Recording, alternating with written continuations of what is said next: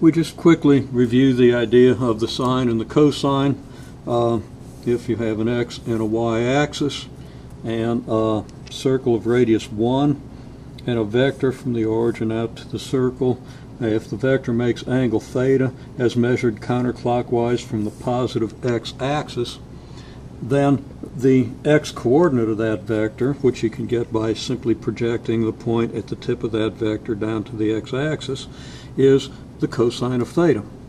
And the y-coordinate obtained by projecting the point over to the y-axis is y equals sine of theta. Now that's only if the radius is 1. If the radius is greater, if the radius was 2, then this would be 2 times the cosine of theta, 2 times the sine of theta.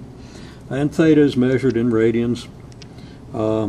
Starting from the positive x-axis, theta is 0 at this point. As we move counterclockwise, theta goes up to pi over 2, then pi, 3 pi over 2, 2 pi. If we were to continue around the circle, we could then go to 3 pi, 4 pi, 5 pi, 6 pi, etc. around the circle. Now, we're going to illustrate the idea of parametric equations, for a curve in the xy plane. We're going to just let x of t be the function cosine of pi t. Now, this is a function you should be familiar with. And y of t equal t squared, another type of function that you're certainly familiar with, probably more so than the trigonometric functions. T is going to be our parameter. So as the value of t changes, the values of x and y are going to change. In this case, they're going to change continuously, and that's going to result in a curve in the xy plane. In order to get a handle on how that works, let's just let t take the values 0, 1/2, 1, 3/2, and 2. Now, I've chosen these values because they result in easily calculated values or easily observed values of the cosine of pi t. If x equals 0, then the cosine of pi t is the cosine of pi times 0, and the cosine of 0 is the x-coordinate at this point, and that's just 1. If you go to 1/2, then you have the cosine of pi times 1/2. Well, pi times 1/2 is pi over 2, and the cosine of pi over 2, if we take this point and project it down to the x-axis, we see that the cosine is 0, so that x of t will be 0.